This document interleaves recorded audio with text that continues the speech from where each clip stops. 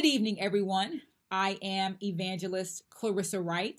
It is a blessing and honor to journey through the scriptures with you this evening. We will be continuing on in the book of Galatians, looking at chapter 3. Before we begin, we certainly want to ask the Holy Spirit to lead and guide as He is the vessel, as He is the leader. I am merely the vessel. Shall we pray? Father, we come before your throne this day, giving you praise, honor, and glory. We ask that you would remove anything from within us that is not like you. Give us a clean heart and renew a right spirit in us, that we may rightly divide your word of truth. I pray that you would give each person, Father, this day that which they need to continue to stand firm in the faith, that we may run the race that you have set before us, looking to Jesus, who is the author and finisher of our faith. We give you all praise, honor, and glory in Jesus' name. Amen. Amen. And amen. Just a few housekeeping tips. I will be reading from the New King James Version. I will also be looking at this chapter in sections and chunks. For example, I will start off by looking at verses 1 through 9. And prior to reviewing the sections with you, there will be 5 sections. I will, of course, read the verses that we will be reviewing, okay? And so with that, let's jump right in. So as I said, the first section will be Galatians verses 1 through 9. And so I shall now read that. O foolish Galatians, who has bewitched you that you should not obey the truth, before whose eyes Jesus Christ was clearly portrayed among you as crucified? This only I want to learn from you. Did you receive the Spirit by the works of the law or by the hearing of faith? Are you so foolish? Having begun in the Spirit, are you now being made perfect by the flesh? Have you suffered so many things in vain, if indeed it was in vain? Therefore, he who supplies the Spirit to you and works miracles among you, does he do it by the works of the law or by the hearing of faith? Just as Abraham believed God, and it was accounted to him for righteousness. Therefore, know that only those who are of faith are sons of Abraham.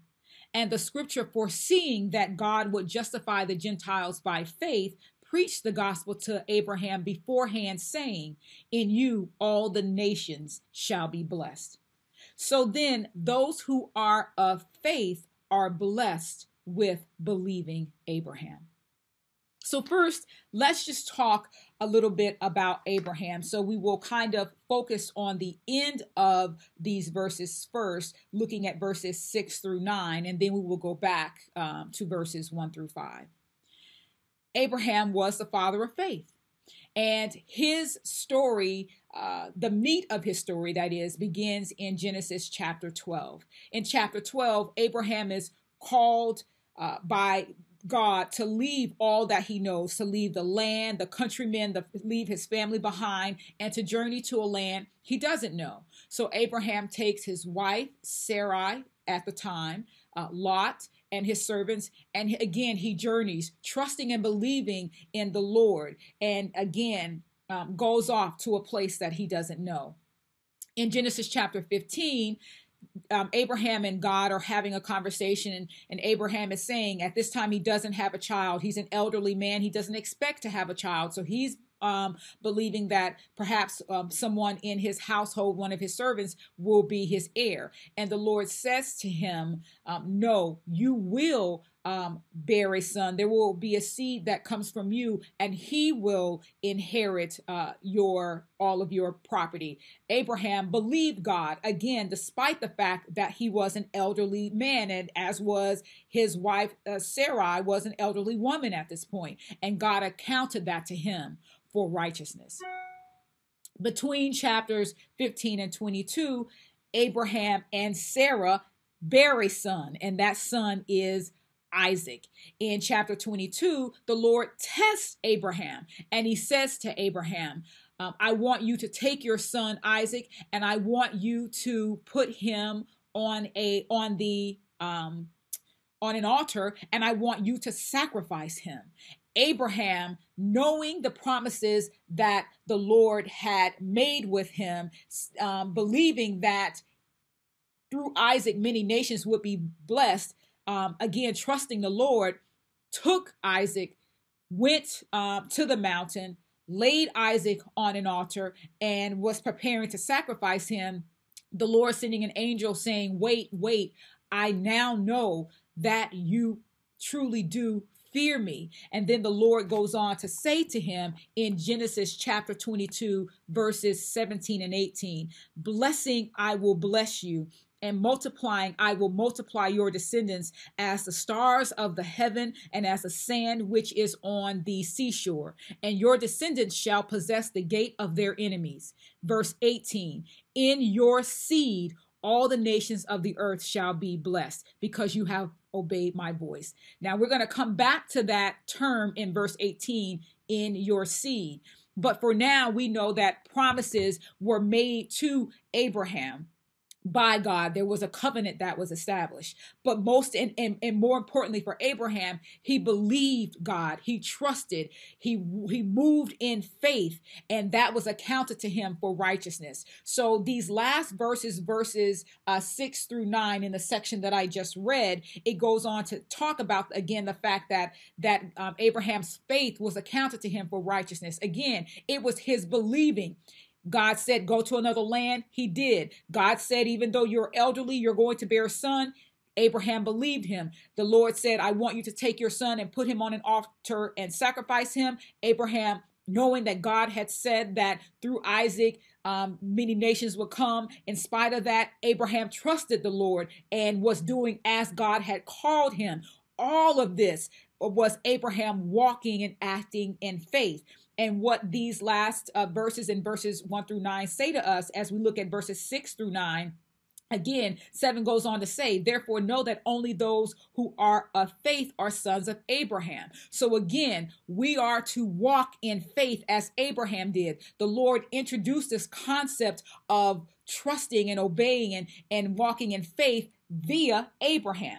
Verse 8, and the scripture foreseeing that God would justify the Gentiles, we being Gentiles, if you are not a Jew, you are a Gentile. So those of us who are not of the Jewish family are Gentile. And the Lord said that we would be justified by faith, just as Abraham was. And thus it was preached to Abraham. So this introduction of salvation by faith came eons and eons ago. Amen. And so if we walk in faith, then we are the children, if you will, of Abraham, just as the scripture says. Now, going back to the beginning, understanding that the Gentiles' salvation is to come by faith, just as Abraham walked in faith. We go back, the Galatians likewise were Gentiles. Paul had gone to the churches in Galatia and preached salvation by faith. Well, an enemy had come in the middle of that and began to preach and tell them that they needed to do things in order to gain salvation. You need to be circumcised. You need to do this. You need to do that. And Paul, hearing this, was very frustrated because now the Galatians, rather than obeying what Paul had taught them, were now obeying what this enemy had now thrown in and began to confuse them about. So now Paul is challenging them. You started off this journey on faith. You can't now turn and now try to gain salvation by works. We'll never gain salvation by works. We'll never be justified enough before the Lord. He is too righteous. He is too just. And the Lord knew that. So he created an avenue for us as Gentiles to come in. And that avenue was salvation by faith. Amen. So that is basically what the verses 1 through 9 of Galatians is telling us. Is that, again, Paul was frustrated with the church of the churches in Galatia who were Gentiles, because now they think that somehow they're going to be able to gain salvation by their works. And that simply is never going to happen, because that is not how God ordained for it to happen since the beginning. And again, we as Gentiles, that is how we enter into salvation, by faith and by faith alone. Amen. Amen. Now we're going to begin to look at verses 10 through 14 of chapter 3, verses 10 through 14. And this goes on to read, "For as many as are of the works of the law are under the curse, for it is written, Cursed is everyone who does not continue in all things which are written in the book of the law to do them. But that no one is justified by the law in the sight of God is evident, for the just shall live by faith. Yet the law is not of faith, but the man who does them shall live by them. Christ has redeemed us from the curse of the law, having become a curse for us. For it is written, Cursed is everyone who hangs on a tree. That the blessing of Abraham might come upon the Gentiles in Christ Jesus, that we might receive the promise of the Spirit through faith." Again, now we're going to start looking at verse 10 and we'll work our way forward to verse 14. So verse 10 is telling us that if you believe that you can get salvation by works, you're under a curse. For as many as are of the works of the law are under the curse. For it is written, Cursed is everyone who does not continue in all things which are written in the book of the law to do them. Again, you're under a curse. You will never be able to fulfill, get salvation by works. It just will not happen. Deuteronomy 27:26 tells us that cursed is everyone who does not uphold the works of this law by carrying them out. It's a curse. So you don't want to try to get salvation by works. It simply, my brothers and sisters, will never happen. We would never be able to please God by our works or by a moral law. It just would not happen because our efforts could never measure up to God's standard. It just wouldn't happen. God is too just for us. God is too good for us. And you can't be selective about it. In other words, well, since I'm a nice person, even though maybe I say a swear word here and there, since I'm a nice person, that should get me in. Or since I give all my goods to the poor, even though I made this mistake years ago, no. Everything would have to be perfect. And we know that there is only one perfect person that walked this earth, and that is Jesus Christ. The rest of us fall short of the glory of God. The Bible tells us that if any man says that he has not sinned, he is a liar, and the truth of God is in him. So we need Christ. We need a Savior. The law simply would not work for us. We need to be able to get to God by faith and faith alone. The Lord, of course, knew that and paved that way for us. And again, showed us that that was how it was going to occur way back with Abraham. Now, going on, the scripture says, but that no one is justified by the law in the sight of God is evident. This is verse 11. For the just shall live by faith. Again, as I just said, God is too righteous. He's too just. We would never be able to uphold the law. We would constantly fall short. For all have fallen short of the glory of God. Verse 12. Yet the law is not of faith, but the man who does them shall live by them. If you're going to try to live by the law, which you can't, you have to get everything right. Again, that would never happen. And the Lord, seeing that, had mercy upon us. He had mercy upon us. Amen. So again, the just shall live by faith. What did Jesus say to his disciples in Matthew chapter 16? Well, he asked them, who do the people say that I am? Then he went on and asked his disciples, okay, forget the people. Who do you say that I am? And Simon Peter piped up and said, you are the Christ, the Son of the living God. And Jesus said to him, flesh and blood has not revealed this to you, but my Father who is in heaven. Again, it is the Lord reveals himself. We don't get salvation by the things that we do.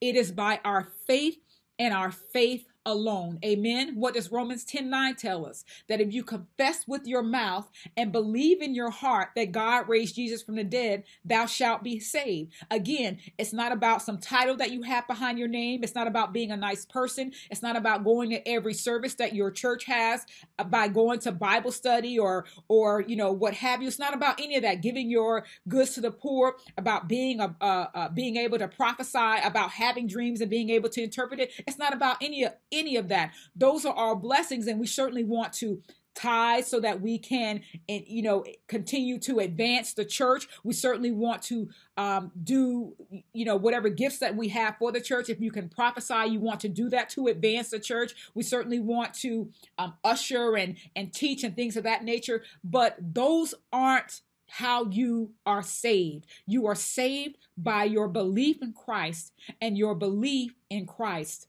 alone. Amen. Amen. Verse 13 says, Christ has redeemed us from the curse of the law, having become a curse for us. I'm going to skip the part that's in parentheses, that the blessing of Abraham might come upon the Gentiles in Christ Jesus, that we might receive the promise of the Spirit through faith. Christ redeemed us. Amen. All we have to do is believe that he is King of Kings and Lord of Lords, and you are sealed until that mighty day. Amen. Now, the part that's in parentheses says, for it is written, cursed is everyone who hangs on a tree. There is a scripture back in Genesis, and I don't know that I still have that scripture in front of me, but there is a scripture that talked about when a person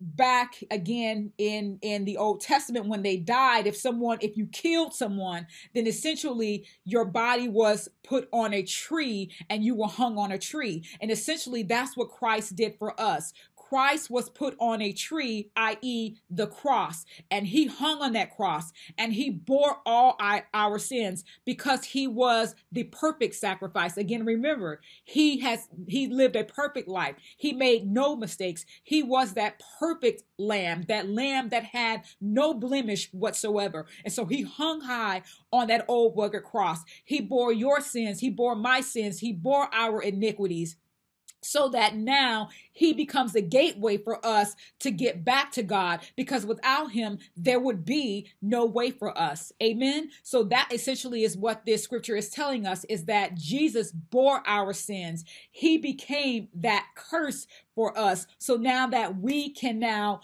make our way home back to glory. Again, that is salvation by faith, not salvation by works, because all we're doing is believing. Amen. Amen. So now we're going to go and look at the next section, the third section, and that would be verses 15 through 18. And I just want to back up and I want to say that thank God that Christ bore that curse for us, because 1 Corinthians chapter 3 verse 17 says that where the Spirit of the Lord is, there is liberty. So there's freedom. You don't have to worry about the mistakes that you've made. You don't have to worry about that you said something that you shouldn't have said, that you did something. Even Paul said that I failed to do the things that I wish I would do, and I do the things that I wish I wouldn't do. We are imperfect people, but praise be to God that the Lord, knowing that, made a way for us to get back home to him. Amen. Amen. And so now let's go on and look at verses 15 through 18. Brethren, I speak in the manner of men. Though it is only a man's covenant, yet it is confirmed. No one annuls or adds to it. Now to Abraham and his seed were the promises made. He does not say, and to seeds as of many, but as of one, and to your seed who is Christ. And this I say, that the law which was 430 years later cannot annul the covenant that was confirmed before God in Christ, that it should make the promise of no effect.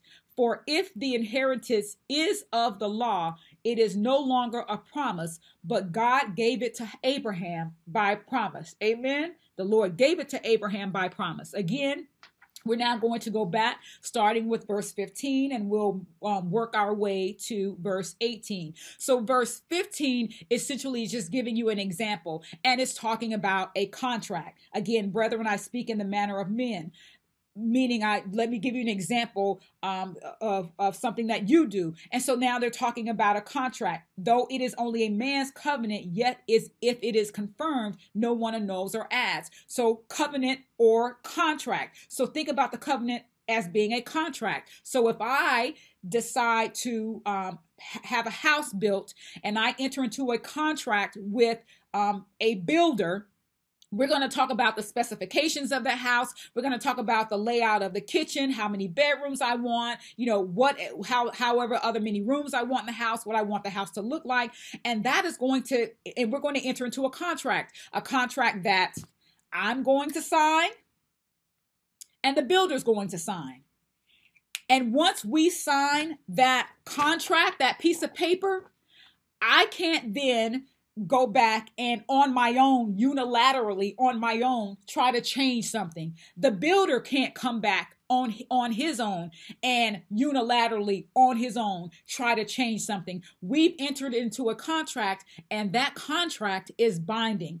And essentially that is what this is saying here, that the Lord has entered into a contract with Abraham, and that contract is binding, and that contract was a promise. And so the law can't now come in and change what God promised Abraham well before the law showed up. Amen. So now let's look at verse 16, which says, now to Abraham and his seed were the promises made. He does not say, and to seeds as of many, but as of one, and to your seed, who is Christ. Again, now to Abraham and his seed were the promises made. So now I'm going to take you back to Genesis chapter 22, verse 18, when I said we're going to come back to that verse. And that verse reads, in your seed, all the nations of the earth shall be blessed, because you have obeyed my voice.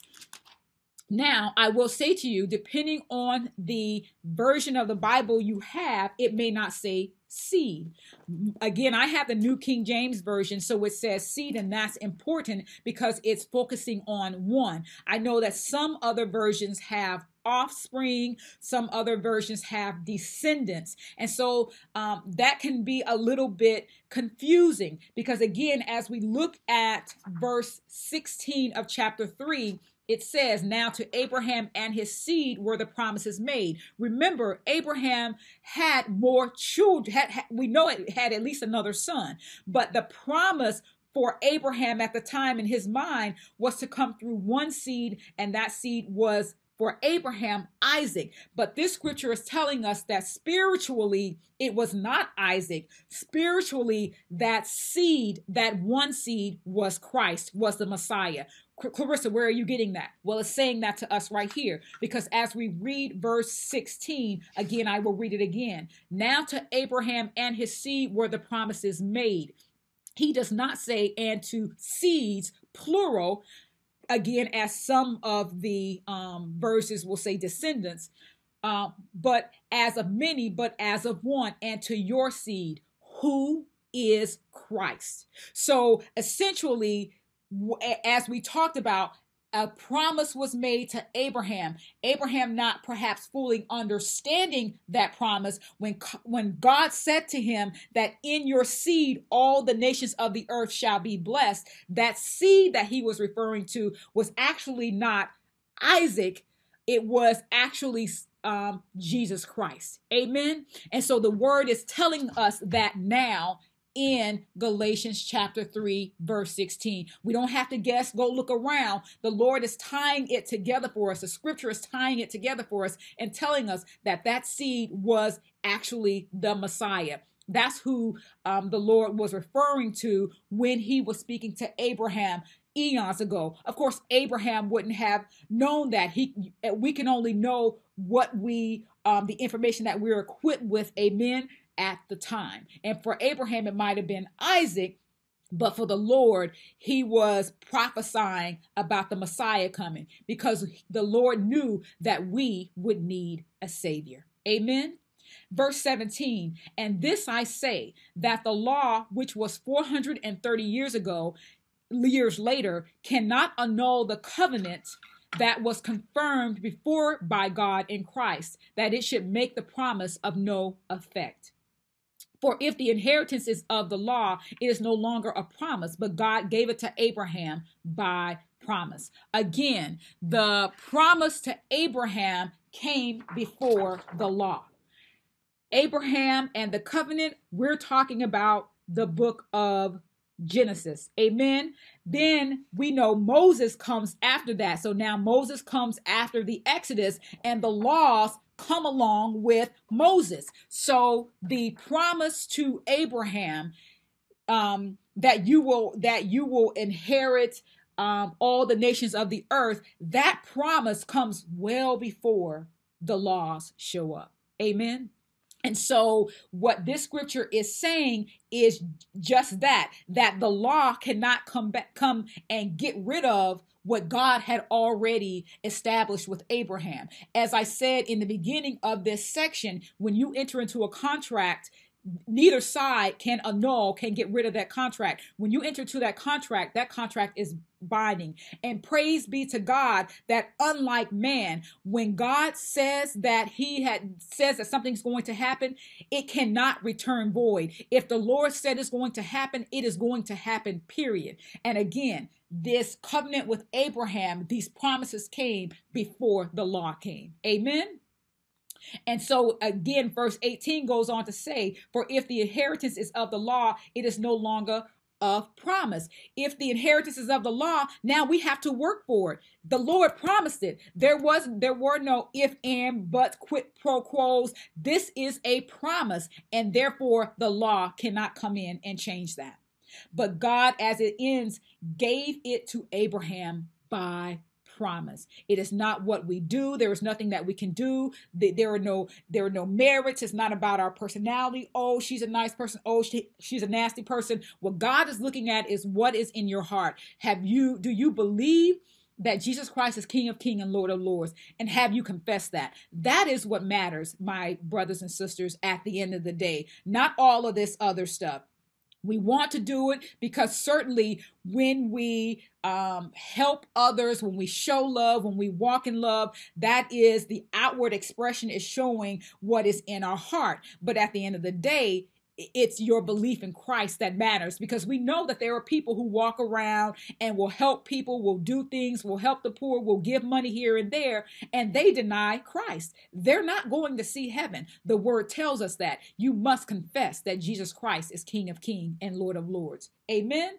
Amen. So now I know that you're wondering, well, if that's the case, then what's the purpose of the law? What if it's all about faith, if all I have to do is believe, then what is the purpose of the law? That's a good question. And guess what? We're about to jump into that, because now we're going to look at sections 19, I believe, through 25, verses 19 through 25. So let's see if we can figure that question out. And it starts in verse 19 by saying, what purpose then does the law serve? It was added because of transgressions, till the seed should come to whom the promise was made.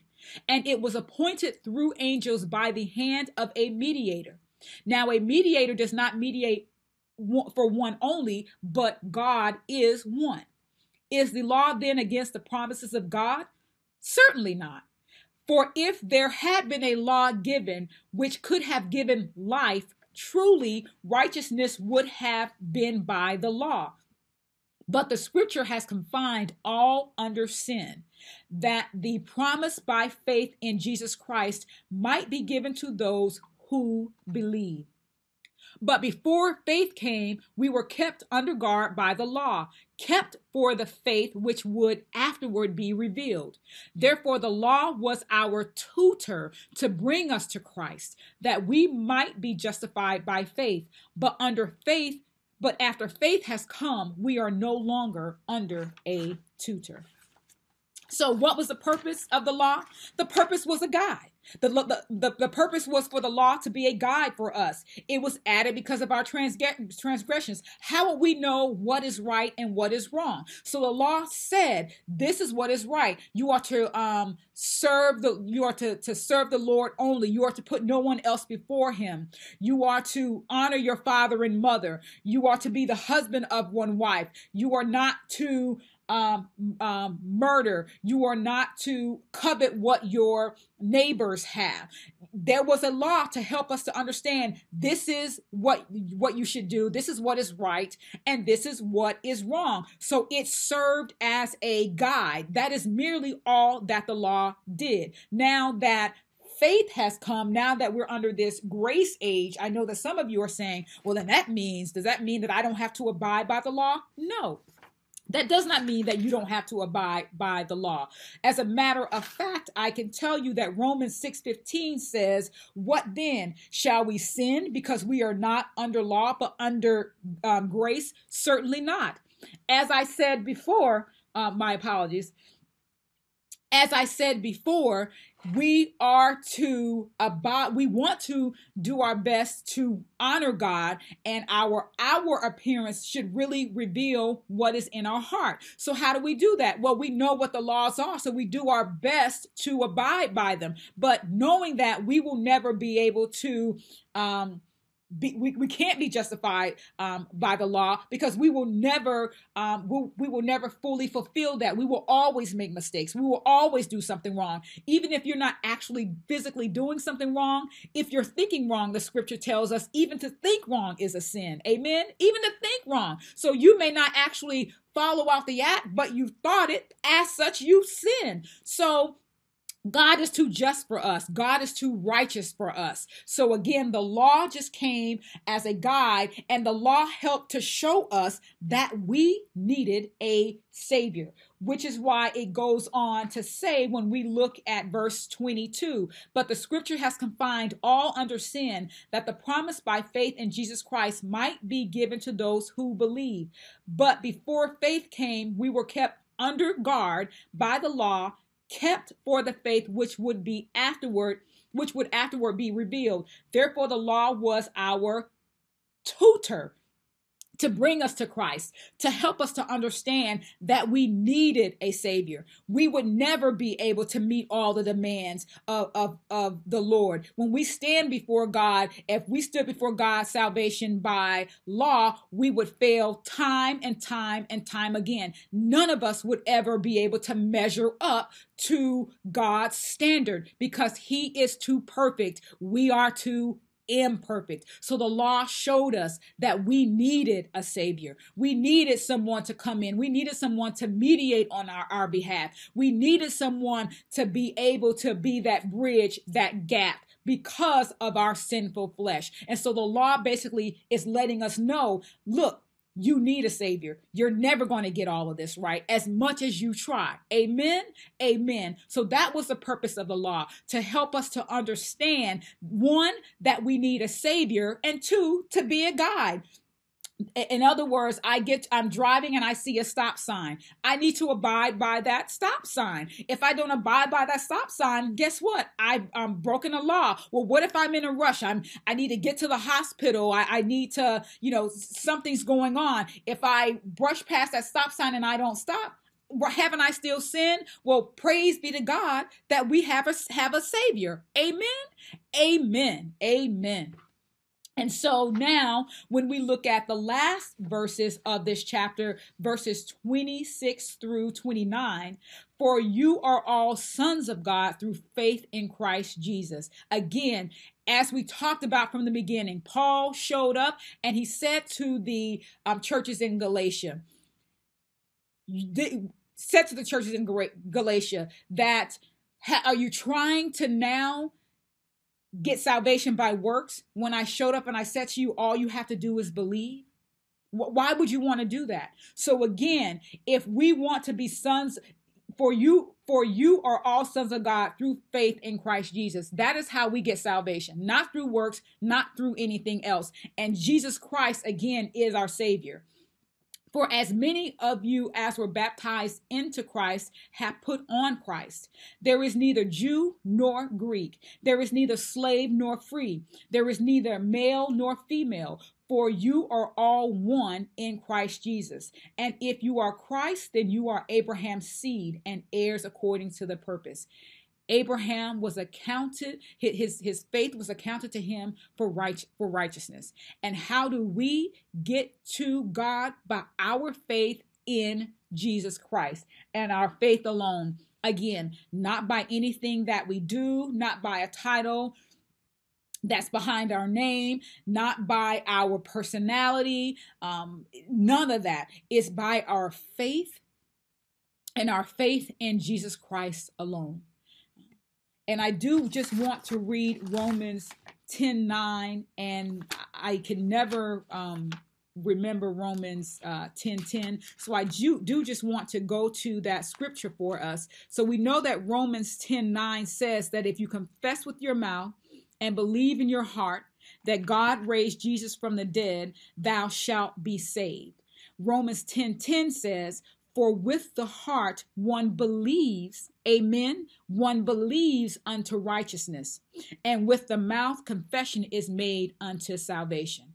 And listen, just with anything, when you confess with your mouth and believe in your heart, when you believe in your heart that God raised Jesus from the dead, it's just like anything. There is a heart change. You become a new creature.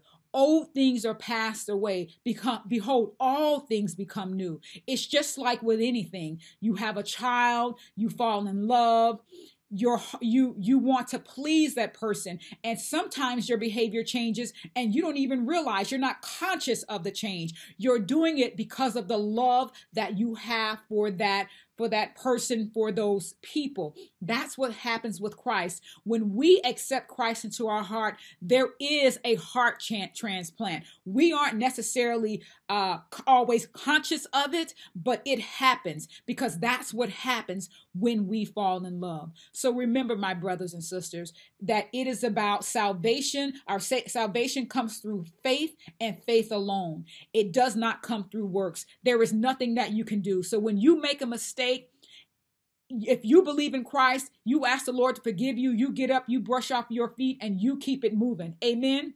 Because salvation is by faith and faith alone. And the word tells us that, and I can't remember the scripture, but the word tells us that we are sealed. So once you believe, you are sealed. Jesus said that he had not lost any disciples. And he went on to say that he's also going to have others that will be coming to him. And he's not going to lose any of them as well. Amen. Because we are sealed. We are sealed until that mighty day. Amen. So again, I hope that this journey was helpful for you. I hope that you learned something in this lesson. I know that I did. I thank God. I thank the Holy Spirit for the revelations. It really helped me to gain a better understanding and really to be able to talk about salvation by faith versus salvation by works more clearly. Again, we are in the age, we are salvation by faith. Nothing that you can do. Amen. Nothing that you can do. Just believe. Shall we pray? Father, we thank you. We give you honor and glory for your word. We thank you, Father God, for revelation.